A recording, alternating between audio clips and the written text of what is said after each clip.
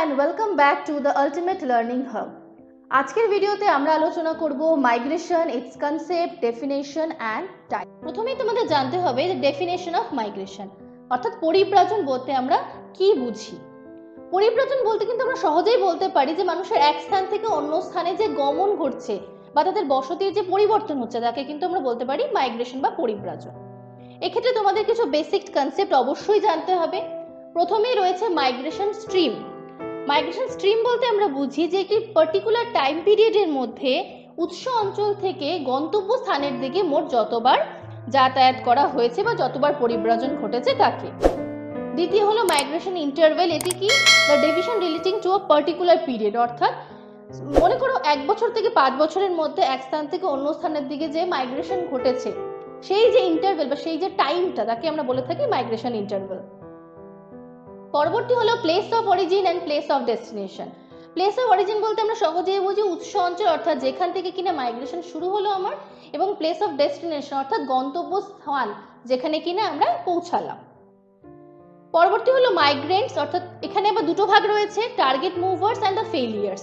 Migrant বলতে আমরা বুঝি কি পরিব্রাজকদের।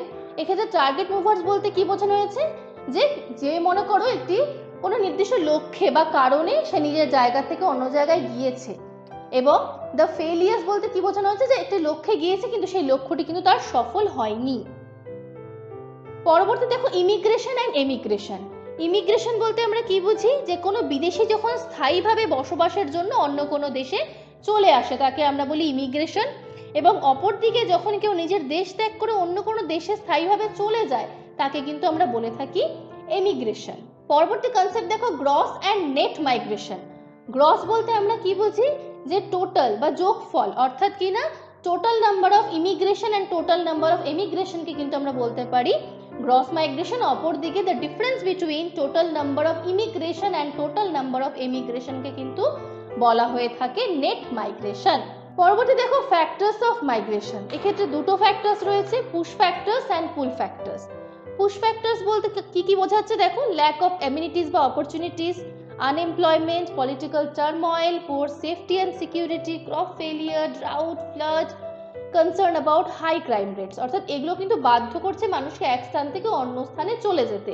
আর কি কি আছে কারণ যেগুলো আকর্ষণ করছে সেগুলো হলো better service provision, potential of employment, political security, attractive quality of life, good food suppliers, fertile land for agriculture and low crime rates. পরবর্তী দেখো টাইপস অফ মাইগ্রেশন, অর্থাৎ মাইগ্রেশনের কি কি টাইপস রয়েছে। প্রথমে আমরা দেখছি বেসড অন মোটিভেশন। মোটিভেশন বা প্রেরণার বেসিসে কি কি রয়েছে, ইকোনমিক্যাল মাইগ্রেশন, অর্থাৎ কিনা অর্থনৈতিক কারণে যে মাইগ্রেশন করছে তার দেখো উদাহরণস্বরূপ বলেছে ট্রান্সহিউম্যানস। আমরা জানি ট্রান্সহিউম্যানসরা কিন্তু গ্রীষ্মকালে কি করে, তারা যে পার্বত্য অঞ্চলে কিন্তু পাহাড়ের ওপরের দিকে তারা নিজেদের পশুগুলোকে নিয়ে সেই পশুপালক দল কিন্তু চলে যায় পার্বত্য অঞ্চলে, পাহাড়ের শীর্ষের দিক অঞ্চলটাতে, এবং যখন ঠান্ডার সময় আসে সেই সময় কিন্তু তারা সেই পার্বত্য অঞ্চল থেকে সমতলের দিকে নেমে আসে। দ্বিতীয় হলো সোশ্যাল মাইগ্রেশন, অর্থাৎ কিনা সামাজিক কারণ। আমাদের দেশে আমরা সহজেই দেখি দেখো সামাজিক কারণ, অর্থাৎ বিবাহ যদি আমরা আলোচনা করি উদাহরণস্বরূপ হিসাবে, বিবাহর কারণে কিন্তু মহিলাদের মাইগ্রেশন সহজেই বোঝা যায়। দ্বিতীয় হলো বেসড অন ডিস্টেন্স, অর্থাৎ দূরত্বর বেসিসে কি কি রয়েছে, short distance and long distance. Short distance বলতে আমরা কি বুঝি কিনা উইদিন আ ব্লক বা ডিস্ট্রিক্টের মধ্যে মানুষের মাইগ্রেশন, আর লং ডিস্টেন্স বলতে কিন্তু বিটুইন টু কান্ট্রিজ এর মধ্যে এই মাইগ্রেশন সহজেই পরিলক্ষিত হয়। পরবর্তী হলো বেসড অন পার্মানেন্সি। সেটাকে এবার কি কি রয়েছে দেখো, পার্মানেন্ট মাইগ্রেশন এবং টেম্পোরারি মাইগ্রেশন। পার্মানেন্ট মাইগ্রেশন বলতে আমরা সহজেই বুঝতে পারছি যারা কিনা পার্মানেন্টলি কোনো একটি জায়গায় বসতি স্থাপন করছে।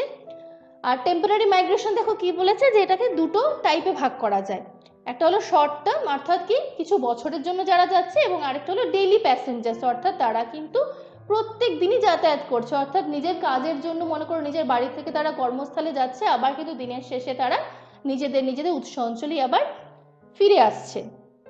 এখানে তোমরা দেখতে পাচ্ছ দেখো একটা হটস্পট অফ মাইগ্রেশন ইন্ডিয়ার ম্যাপ তুলে ধরা হয়েছে, যেখানে কোন কোন জায়গায় মাইগ্রেশন খুব সহজেই পরিলক্ষিত হয় তা আমরা সহজেই দেখতে পাচ্ছি এই ছবিটির মাধ্যমে। পরবর্তীতে দেখো based on boundary of a country. এটি আরেকটি বেসিস যেভাবে আমরা মাইগ্রেশনকে ভাগ করতে পারি।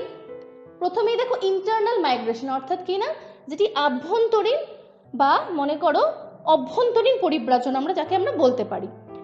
সেটি কিভাবে হয়ে থাকে, সেটি কিনা হয়ে থাকে occurs in different states within a country from one place to another, অর্থাৎ কিনা বিভিন্ন স্টেটের মধ্যে, একটি দেশেরই বিভিন্ন স্টেটের মধ্যে হয়ে থাকে, যার আবার চারটি টাইপ রয়েছে। প্রথম হলো রুরাল টু রুরাল, অর্থাৎ একটি গ্রামীণ অঞ্চল থেকে আরেকটি গ্রামীণ অঞ্চলে যে মাইগ্রেশন, তার উদাহরণস্বরূপ অবশ্যই আমরা বলতে পারি ম্যারেজ, অর্থাৎ বিবাহর কারণে মহিলাদের এক গ্রাম থেকে অন্য গ্রামে যেতে হতেই পারে।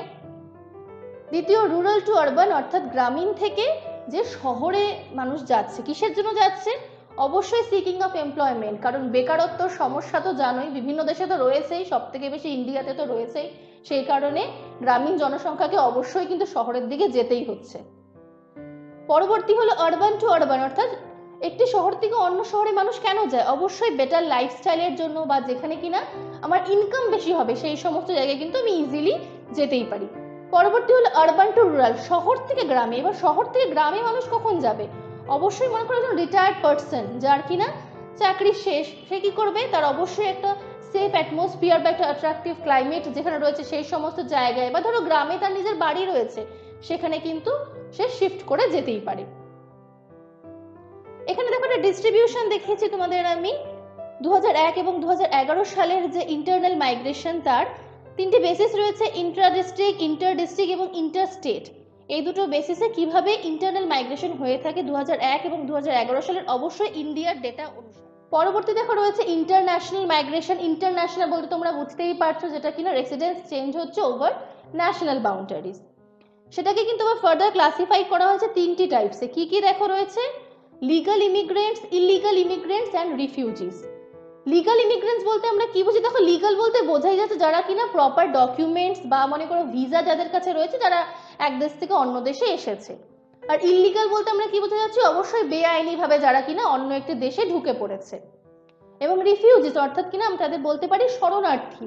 কোনো একটি দেশে মনে করো যুদ্ধ বিগ্রহ বা যে কোনো রাজনৈতিক সমস্যার কারণে যখন কোনো মানুষ নিজের ভিটেমাটি ছেড়ে অন্য কোনো দেশে গিয়ে আশ্রয় নিচ্ছে, তাদেরকে আমরা বলে থাকি কিন্তু রিফিউজিস। তাহলে এই তিনটে পার্টস রয়েছে ইন্টারন্যাশনাল মাইগ্রেশনের, ঠিক আছে? নিশ্চয়ই বুঝতে পেরেছো। পরবর্তী দেখো ইন্টারনাল মাইগ্রেশনের ফ্লো আমরা দেখাচ্ছি।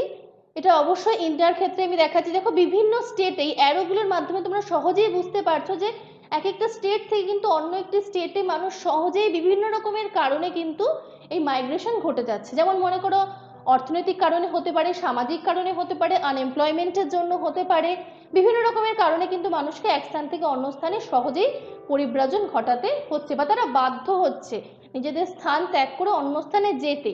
যেমন দেখো এখানে অ্যারো দিয়ে আমি যদি বলছি বিহার থেকে কিছু মানুষ ওয়েস্ট বেঙ্গলের দিকে যাচ্ছে, আবার দেখো ওয়েস্ট বেঙ্গলের থেকে অন্ধ্রপ্রদেশের দিকে যাচ্ছে, আবার কিছু মানুষ ওড়িশা থেকে কেরালার দিকে যাচ্ছে, আবার উত্তরপ্রদেশ থেকে হরিয়ানার দিকে যাচ্ছে। সহজেই আমরা বুঝতে পারছি যে এই মানুষের এই ট্রেন্ডগুলো এক জায়গা থেকে আরেক জায়গায় কেন যাচ্ছে। নিজের আশ্রয় ছেড়ে বা নিজের বাড়ি ছেড়ে তো কেউ সহজে অন্য জায়গায় যেতে চাইবে না, কিছু কারণ বা কিছু রিজনস অবশ্যই থাকবে। তো এই হলো ইন্টারনাল মাইগ্রেশনের ফ্লো, যেটা ইন্ডিয়াতে সহজেই হয়ে থাকে। অপরদিকে দেখো ইন্টারন্যাশনাল মাইগ্রেশনেরও ট্রেন্ড আমি দেখিয়েছি তোমাদেরকে। এখানে দেখতেই পাচ্ছ তোমরা একটি প্রপোর্শন অফ ইমিগ্রেন্টস দেখাচ্ছে, বিলো 1 থেকে শুরু করে 50 or above। দেখো লাইট কালার থেকে ডার্ক কালারের দিকে তোমরা দেখতেই পাচ্ছ, যত বেশি ডার্ক কালার সেখানে কিন্তু ইমিগ্রেন্টসের সংখ্যা সব থেকে বেশি, অর্থাৎ মানুষ সেই সমস্ত জায়গায় কিন্তু সব থেকে বেশি মাইগ্রেশন ঘটাচ্ছে, সব থেকে বেশি যাচ্ছে। কেন যাচ্ছে? অবশ্যই for better opportunity of work, এমপ্লয়মেন্টের জন্য, বেটার লাইফস্টাইলের জন্য, বিভিন্ন রকম কারণে কিন্তু মানুষ এক স্থান থেকে অন্য স্থানে যাচ্ছে। তাহলে এই ছিল আজকে আমাদের ভিডিও মাইগ্রেশনের উপরে। আশা করি তোমাদের ভালো লেগেছে। যদি ভালো লেগে থাকে অবশ্যই লাইক করবে, শেয়ার করবে, এবং তোমাদের এই ভিডিও সম্পর্কে যা যা অভিমত রয়েছে অবশ্যই তোমরা কমেন্ট সেকশনে জানাবে। Till then, thank you and bye bye.